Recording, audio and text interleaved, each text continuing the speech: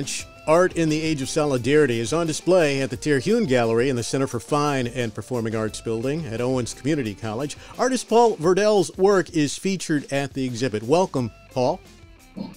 Thank you for having me. I appreciate it. You've got some pieces that are on display for launch, Art in the Age of Solidarity. Let's talk about the number of pieces you have and what they are. So I have 3 pieces on display, and I actually, the one piece I do have that I really like is called the Carolinians, and it's a large painting about 5 foot of two family members that I had just painted. I found a photo and I ended up painting it. But I have 3 paintings in there. Unfortunately, I actually forgot the names of the 2 smaller paintings because those were kind of off the sketching block. So when I make a bigger painting or a painting that I take more time on, I can remember the name of it. When it's like a smaller painting, it's kind of hard. But if you'll see my name on the near it. Well, let's talk a little bit about that and how the creative process works with you. You said that if it's a larger piece, it becomes almost a baby for you, right? It's yes. Really personal. Not that the other ones are not, but you're still in the creative process with these others. It sounds as if you're saying.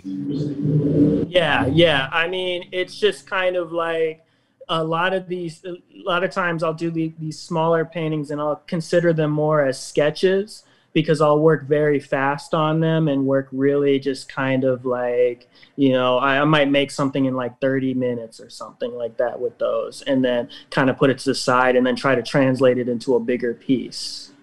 What's that process like when you say, if I've got an idea, I'll sketch it out and maybe it'll only take me 30 minutes. Now, I, of course, am not an artist, and it would take me much longer to try and sketch out something, and it would not look nearly as good as what you could create. Yeah, I mean, the process is generally, I have a studio in downtown Toledo, and I just basically, I come in into the studio. I usually get here in the mornings because that's when I like to work, and I'll start with some mini, like small sketches, whether they be drawings or paintings. It really just depends on how I feel that day. And I'll start off with that. And then a little later towards the day, I might work on a bigger piece that I'm taking more time on. But yeah, that's generally how the process goes. And with that type of work, because I mostly do figurative, still lifes, and I've actually been working on landscapes lately. I look at photo references. I also draw and paint from life. So I might have a model sit for me, or I might have a still life going. And with the landscapes recently, I've been going around to the metro parks and just sitting down and drawing. So that's pretty much a lot of how my process goes. Is it's just me being out and about sometimes and then taking that back into the studio. Tell me about the launch, Art in the Age of Solidarity, and your participation in this exhibit. Your motivation, the reason that you chose the piece that you did, and what does launch, Art in the Age of Solidarity mean to you? So launch means to me, one of the things that we wanted to focus on with launch was we wanted to give the voice of Black artists to be able to put their work out there. I have friends that I had talked to who were artists in the city, and they just kind of would paint or do, whatever type of thing, sculpture or whatever, and they've never shown their work. And what we wanted to do was we wanted to reach out and say, hey, we're just going to put this show out there. The Owens Community College has a great gallery, and we can, put your work on display. So a couple of other artists have never had their work up. So, I'm assuming to them that means a lot, displaying your work.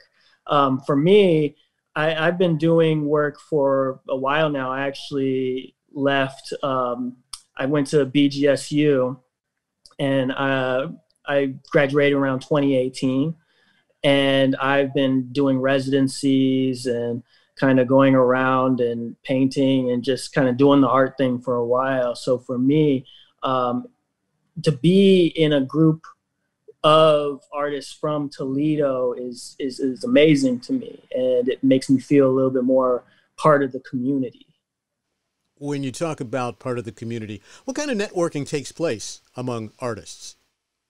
Most times it's, networking around here is a little more difficult, I've noticed, because there's a lot of hidden artists. There's a lot of people who practice but aren't necessarily putting their work out there. They just, like, somebody will be like, hey, so-and-so is a great drawer or is a great painter. And you have to go find them essentially, because they won't, they might not want to really display their work, or they, the other thing too is they might not have had the opportunity to display their work. So that's one of the reasons why we had this show, is to give the opportunity back. One of the reasons why Launch is predominantly Black artists. We wanted to give that opportunity to people who are making work to show and display it. What comments would you like to make on the two smaller pieces that you have at the exhibit? The two smaller pieces, like I said, they were sketches, so they were kind of something. But what I would like to say about those is one of them is actually a portrait of a friend of mine who I had kind of sit for me, and then the other one is a portrait as well, but I actually did that from my mind. I didn't look at any reference. I just said I wanted to draw a face. I didn't have anybody around that day, and I said, I'll just draw something.